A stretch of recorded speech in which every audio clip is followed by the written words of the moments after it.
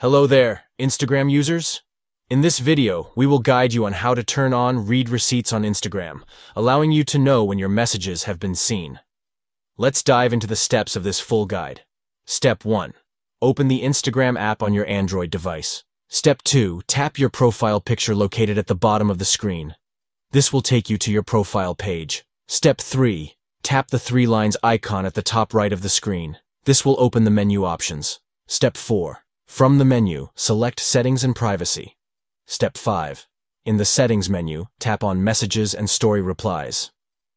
Step 6. Look for the option Show Read Receipts and tap on it. Step 7. Finally, to turn on read receipts, simply toggle the switch to the on position. Congratulations! You have successfully enabled read receipts on your Instagram account, allowing you to see when your messages have been read. If you found this tutorial helpful, please give this video a thumbs up and don't forget to subscribe to our channel for more Instagram tips and tricks. Thank you for watching, and we'll see you in the next video.